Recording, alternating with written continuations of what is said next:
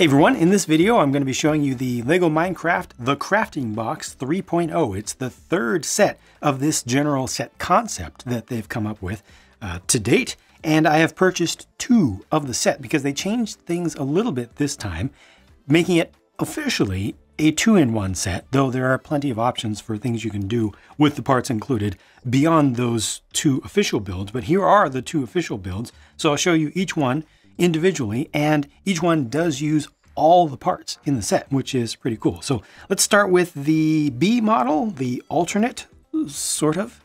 An interesting thing that they've done with both official models is place them onto 32 by 32 stud squares. So basically the exact same size of space as a regular base plate. A little bit nostalgic with that.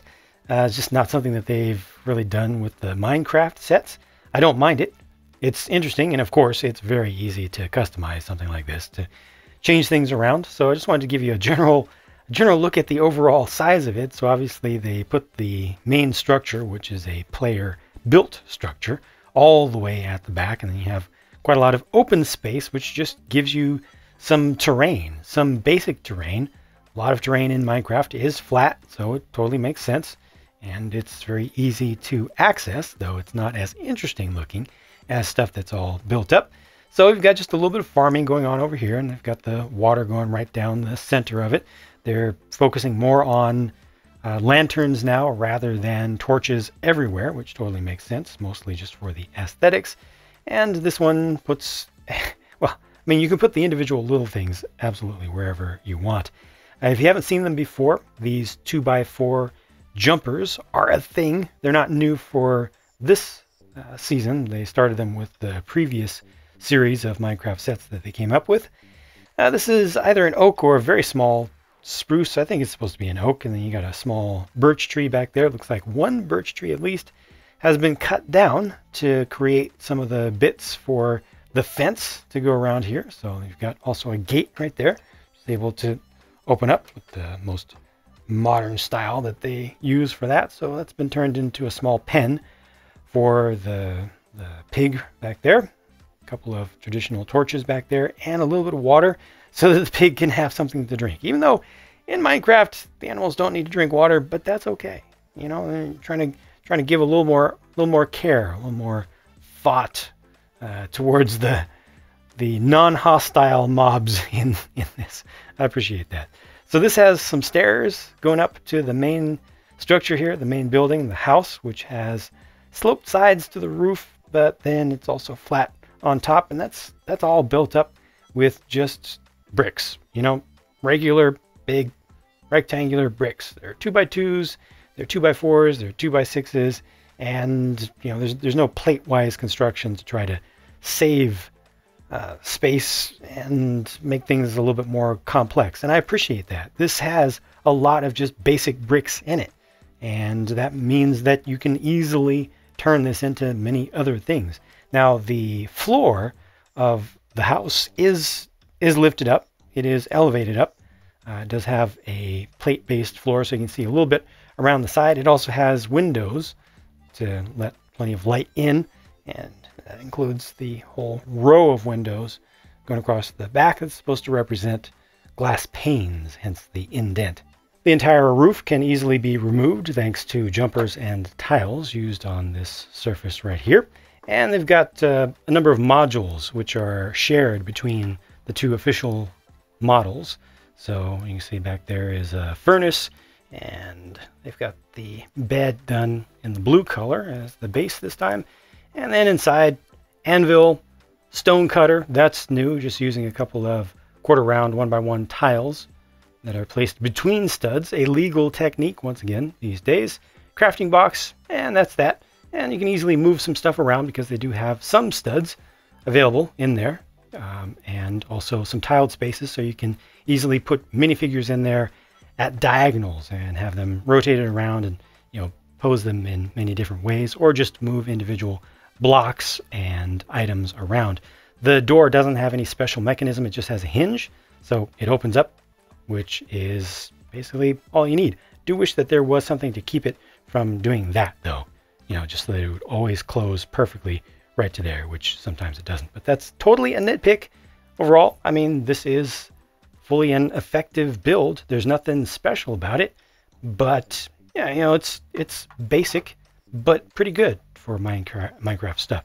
The TNT, I don't know why it's there, but they have it. The only action feature that's built into this time is not for TNT, although if you want, you could hook it up with TNT. So right now I've got the creeper here, and the idea, for me at least, was that the creeper would explode right here, but you could replace that with TNT if you want. If you must, if you want to be wantonly destructive. This is a little plunger over here, which is just going to knock off some of the bricks. So this is a modular piece that can be placed here, and it just breaks some of these off. And then you can just imagine the water spilling down. So yeah, that's that. The main model has a distinctively medieval feel to it, with a nice castle, tower, or turret back there. And it even has a moat. So you can just imagine that this is practically a river that has been either created or just conveniently used here. Maybe a little bit of space has been filled in by the players who wanted to create a little bit of separation between themselves and the rest of the occasionally hostile outside world. But you can see the same modules being used here in some cases. So that's the exact same birch tree as before. This time there's a little bit of slightly more natural farming going on just out in the land. The pig is just wild, you know, hasn't been captured properly yet. And there's that exact same, probably small oak tree, and the same pieces used for the fence back there. So there's one bag, it's bag one, that has all the pieces for all of the common stuff, the regular stuff that they suggest you reuse. And another thing that is common is that door right there, which I'm perfectly fine with. I mean, it's a door. It's a wooden door, and it looks just fine. So this one has its windows downstairs, but not everything has windows. So there are some open spaces. But just looking up here first, because it's more convenient. This time the TNT thing is up here, and it's used more as a launcher. It's more used as a offensive weapons system. So TNT is going to get kicked off out in basically across the river. It's going to get shot out here and use it to try to shoot at the hostile mobs as they show up. This is a slightly funky looking roof bit over here. You have a little bit of overwatch area, kind of a balcony where you can stand out there. There's one of the windows in use, and coming around the back, you can see the interior space, which is not much, right? That's the bedroom. It just has a bed. It's a room with a bed. No windows on the other side of that one. Here's the chests. I guess you can kind of use this as a ladder of sorts. I don't know. It would have been nicer to see more of a proper ladder to actually get up there, or at least steps. You know, they have a suggestion, they have a start, but they don't finish it off. So far, this is not looking as good to me as the other build. Not as complete. It's like it's stretching the pieces a little bit farther. Now here you have the ladders, right? The ladder pieces that were in the chest in the other build. Well, they're here. Let's take off these roof segments, which are, once again, modular, so you can easily just, you know, swap them around if you want. Move that guy out of the way. Who is he? What is he doing there? There we go. That comes off. And then this comes off. And then if you must, it's rather easy to just take this entire thing out as a block. And then there you see the rest of the modules. This one plate right here is distinctively darker than the others, that green. That happens sometimes with green. And also amongst some of the tan pieces, this is also not a new thing, but from some angles, hopefully you can see that some of them are not only a little bit darker, but also a different hue. So the lighter ones, some of the lighter ones are more greenish, interestingly. I'll just pull all of this out as well. I think there were some, not as many on this stack. And the top ones are a little bit different, but it's a little bit more consistent. Yeah, just, you know, consistency is not as good as LEGO fans would like that to be, just with the colors these days. The minifigs here are just a Steve and an Alex. And, well, because I've been following this series since its inception, I am tired of seeing Steves and Alexes. There's no difference between them. They just occasionally put armor on one or the other. You know, the weapons are the weapons, the tools are the tools. but I personally would just like to see more and more and more different player skins made available. Now, granted, this is the only official LEGO Minecraft set of this season, or of this release wave. They also did one for Minecraft Dungeons, but that's a different game. So I do think it is fair for them to put a Steve and an Alex in each wave. And it just turned out this time that, well, they're the only ones, so to me personally, that's a little bit boring. Do note that the Steve here has much better printing than some of them have in the past. LEGO seems to have made a change at some point, once again, to start printing light colors against dark colored plastic better. So it's more opaque. And in this case, the skin tone in the face for Steve is actually brighter than for Alex. It's not as obvious when you have a print against a light colored plastic, when it's not that good a quality, but when it's against a dark colored plastic, then it really shows through. So I'm okay with both of these, but I would like to see more consistency, and the consistency should be aligned with this level of quality, because this is right. This is what we want to see. This is what we pay LEGO to do, making the colors look proper. As for the mobs, well, we've seen these before. Pig, creeper, and zombie. And that's that. So there's really not much to say about these, but these are perfectly fine. And of course, they are intended to be massable, so it totally makes sense in universe, as well as with toys / collectibles, to have multiples of these. Last up, these are the leftovers or spares, and like I said, each official build will leave you with exactly these. Each official build uses every official piece in the set, so you only get the leftovers that are just, well, they're just thrown in, you know. All told, I feel like LEGO has done a pretty respectable job here. Granted, each of these builds does look rather simple. It's Minecraft. It's blocky. They're relatively plain. And there aren't a lot of decorations, you know, little pieces that are added on here. But I appreciate the inclusion of so many 2x2s, 2x4s, and 2x6s, and also 8x8 plates and larger.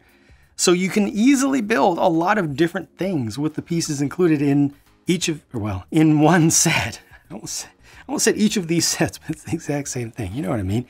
So many sets nowadays don't have many basic building blocks, basic building bricks. And that's one of the coolest things to me about Minecraft in LEGO, Minecraft itself being a LEGO-like thing, is that it wants to be blocky. It wants to just use 2x2s and 2x4s to build everything. So go for it. The possibilities are fantastic here. I'm not at all mad at LEGO for only including official instructions for 2 official build versions here. I'm very proud of LEGO for making each of these quantitatively the same. Each one uses all the official pieces in the set. That's fantastic. And they do give us a little bit of inspiration on the box over here for some other stuff. So that's all I can ask for. That's very, very nostalgic, very classic. I've asked in countless videos over the years for LEGO to do more of that, you know, giving more possibilities, just inspiration without even including several pounds of tree pulp used to create a stack of all these different official instructions. So no, there are compromises made here, but I think they are ultimately for the better. The only thing that I don't like here is the price, honestly. It's 560, where's that box? 564 pieces, yeah, for $70 US. That's not a good price to part ratio, especially when you consider that most of the pieces here are just regular bricks. They're cheap. But by today's standards, when you look at the total volume of stuff in one of these builds, it's not bad. It's not bad at all. Kind of comes down to, what do you want to pay for? What do you want to use? There's so much rebuildability in this set of parts, and that has value. It has a lot of value to me personally. But by today's standards, the level of detail here is practically non-existent. You know, it's almost like a neo-classic line. Like they've managed to create here a classic castle line or something like that, putting it under a different moniker and putting out lots of basic bricks. It's kind of funny how that's worked out, but I like the classic nature of it. I personally like to just put bricks on top of bricks and build something up. It's almost like nowadays, between what Lego does and just the peer pressure of the online mock world and, you know, the ease of somebody putting months, if not years, into a single creation and then just doing a quick 5-minute video about it, and then that goes viral. And then all of us watching that just, you know, don't even watch all 5 minutes. We just watch maybe 30 seconds or a minute of it. And that is, you know, 1 minute that actually represents months of somebody's work. It's kind of just changed our perspectives on what is Lego custom building. You can custom build with just basic bricks and you can enjoy it. And Minecraft makes it canonical even to do that. It's right to do that. That's something that's really special about Lego Minecraft in particular over all other themes that they have done for many decades now. So it's a pretty cool thing. It inspires me a bit. I do wish that this set was a bit cheaper, not just $5, more like $10 based on the quantitative analysis of what's actually here. The overall size and the play value, it's okay, but it is mostly basic bricks and those aren't that expensive. Anyway, those are my thoughts. If you want to see how either of these was built up, I did record the pure build of each version. If they're not up by the time you're watching this, they should be up very soon. I did live recordings of them, and you'll also be able to see the speed builds if you don't want to sit there listening to the bricks being put together. It's kind of a cool thing to put on in the background. Unless you don't have time for that, then check out one of the speed builds. But thank you for watching this. Hope you enjoyed this. Hope I showed you, some stuff that you wanted to know about this set, and I'll talk to you again soon.